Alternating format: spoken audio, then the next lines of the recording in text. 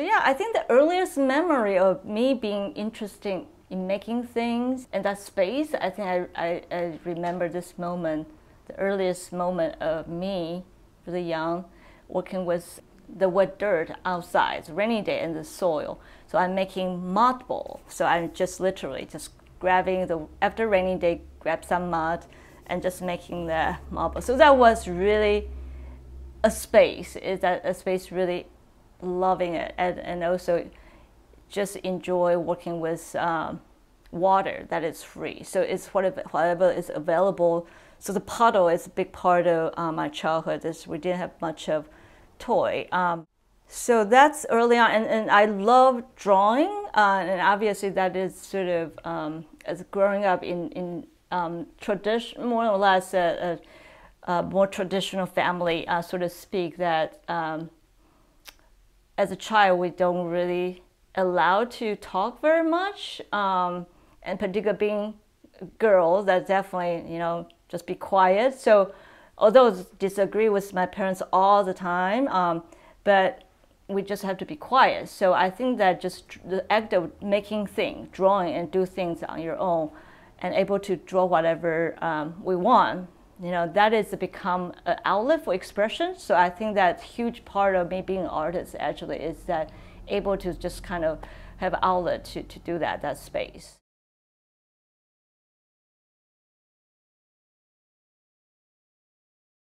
Yeah, so Taiwan, it's interesting, seems like so long ago, but it definitely is my memories. People are living in very close proximity, and often my memory of being in Taiwan is people everywhere on like public transportation. And I think one of the images come to mind is when I was 5 or 6. And my family are, taking the bus, and public transportation is huge because so many people, and really grateful to have that. But when you go to the bus station, it just packed. And in order for me to not get lost in the people are twice the size of me, I was 5. So my father had to hold my hand to make sure that I don't get lost in the sea of people in the bus station. And so, but I remember one time that maybe it's me, I sneak away or was curious about looking at something. I just kind of let go of my hand with my father's hand. So, and I just really freaked out and just cried. And that's not unique at all. It's probably happened more than one time. And so just the personal space become not exist. And often if you go to any public spaces, if in a, elevator, even in a hospital, it's jam-packed. It's like sardine, and people just need to get up, so you just like make space. And I think that my work definitely is strongly impacted by upbringing, by being a very shy, very introvert person, that having constantly have no space for my own to be myself, and to of your own space to just kind of that is a huge influence in my work, to kind of constantly searching for that physical, psychological space.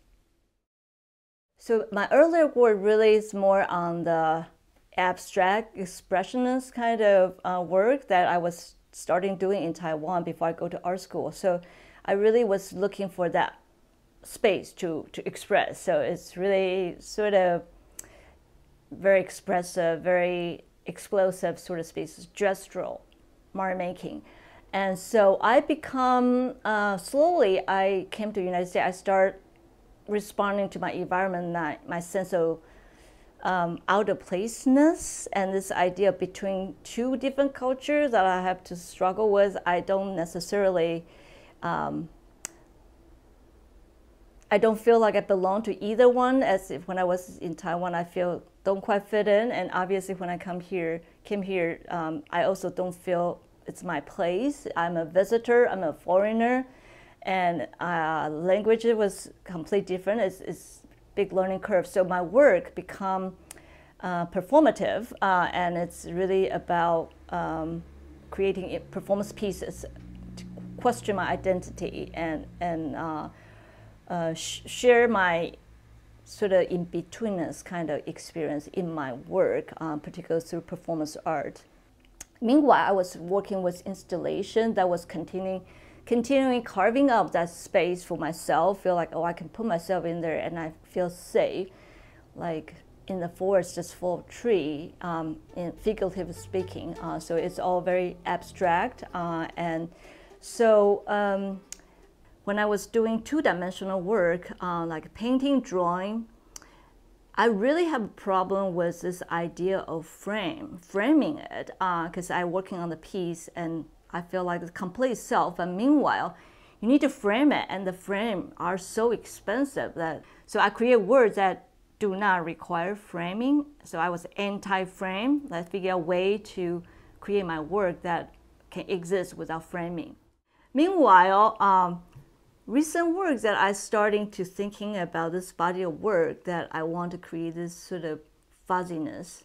So that those sort of unfocusedness in the work need to have some area of focus in order to kind of give a frame of reference, literally frame of reference of focus and unfocus, the fuzziness and clarity. So this body of work, liminal, the frame literally it's part of the work and need to have the clarity and of the frame, physicality to see the sense of contrast of what is focused, what is not focused. So I had to experience with many different kind of transparency, make note on each one. So that's sort of how I started this kind of different tracing paper, vellum, and different thing, and make note.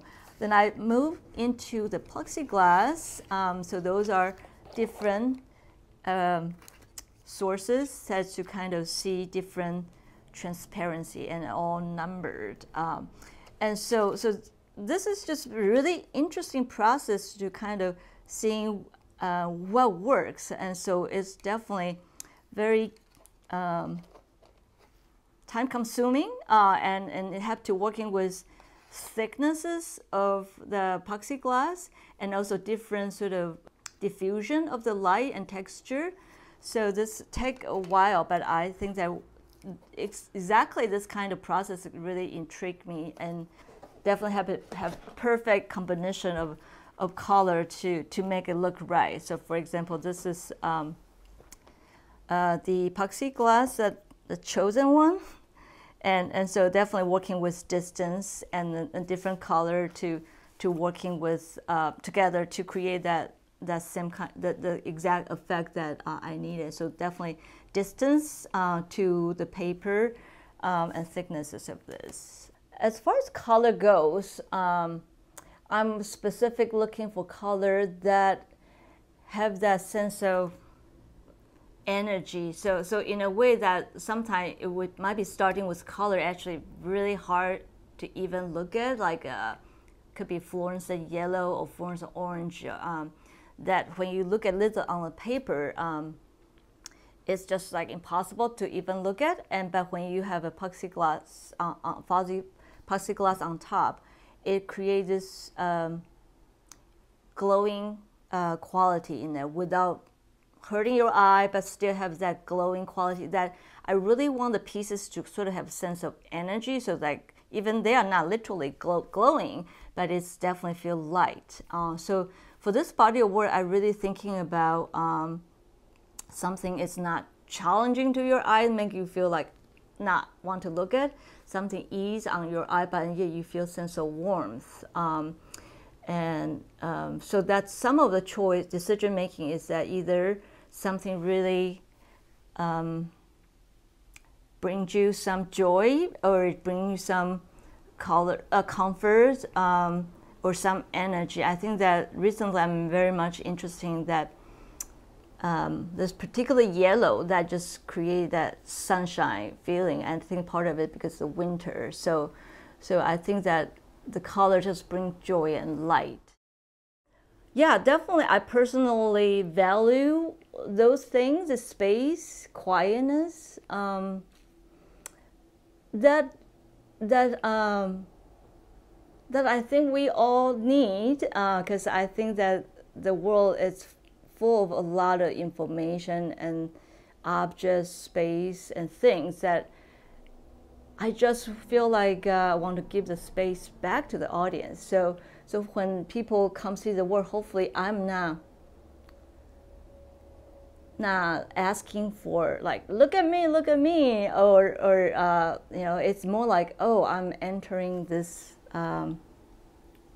liminal space that this piece are offering me to go somewhere else, and that is serving some purpose that is hopefully is positive in some way.